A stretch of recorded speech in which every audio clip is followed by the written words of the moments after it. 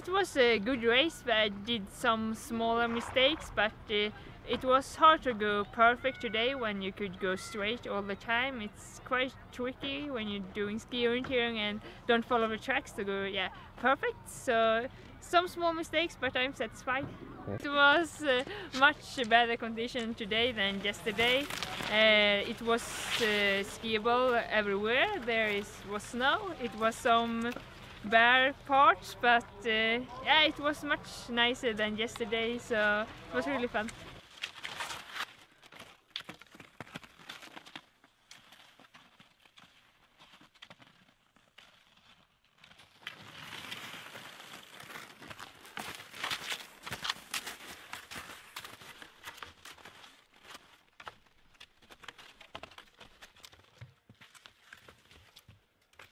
I try to start like not that fast as I would start if it was the second, third race for me, but it was just first day for me here on European Championship. So I just try to stay focused and take it a little easier in the beginning.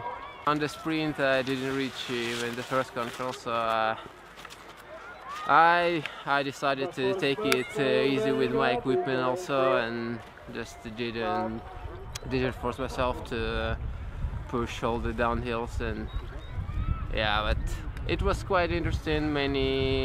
Like the distance went like around and around on the same part. So yeah, you have to go like to your control, because you could see on open areas, you could see many controls. So I just decided to stay in the map on my own decisions, and it was good. But the distance was a little bit special, mostly on open area.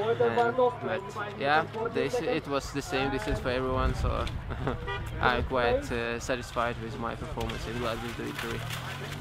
Try to read the map, and so yeah, and then okay, now I can do it as fast as I want, and just try to increase speed.